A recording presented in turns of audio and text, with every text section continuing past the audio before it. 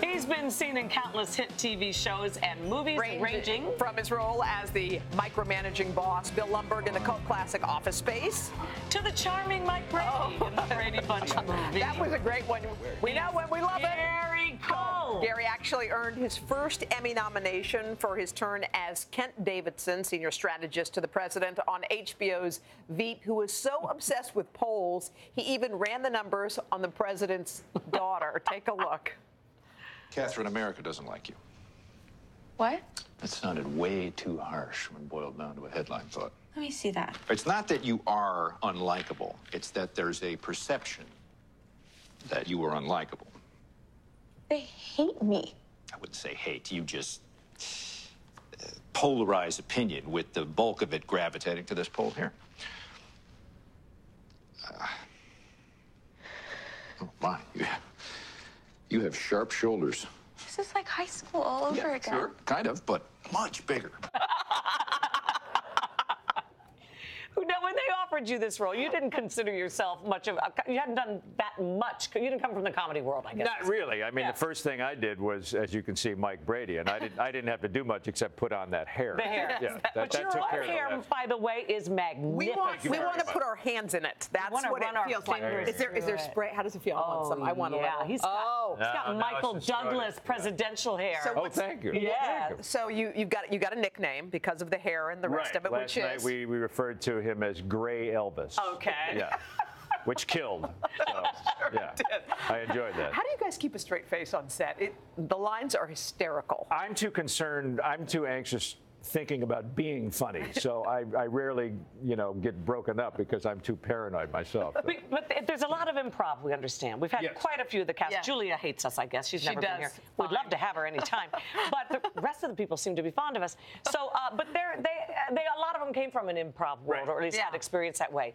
So when they're busting up and they're making all kinds of, do you mess around with the script as well? It's not. I wasn't trained in that area at all. Matt Walsh founded the UCB in here in California, and he's like a master at it. There's several other people that are highly skilled at it. I'm not one of those people. But I kind of jump in when I can. But the best moment I remember was actually Matt and Tony Hale destroying some china in a official government building in London that we shot an episode in. They didn't get the bill for it, but we got out unscathed. But that was a great moment. That was improv. Yeah. That was improv. It was more like an accident that they turned into an improv. Okay, gotcha. Wow. Did you know this was going to be one of those hits? Sometimes when you read a script, you say this one looks like it's gold. Did you join in second season, or were you? I came in the second season. So you were riding the gravy train. You already knew it was a hit. Right. I knew what I was walking into. I rarely walk into anything that's untested. So. Yeah. All right, we want to play a little game with you. Sure. We're very fond of your mustache. Oh, thank you. We want to run our fingers through that, too. We want to know how good... Don't ask. We want to know how good you are... I'm not going to ask, don't worry. We want to know how good you are at identifying other people's facial hair. Okay. Okay, are you ready? All right.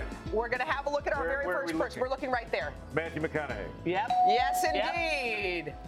That was an easy one. Next hair, please. Who's that? You're not going to get it. No.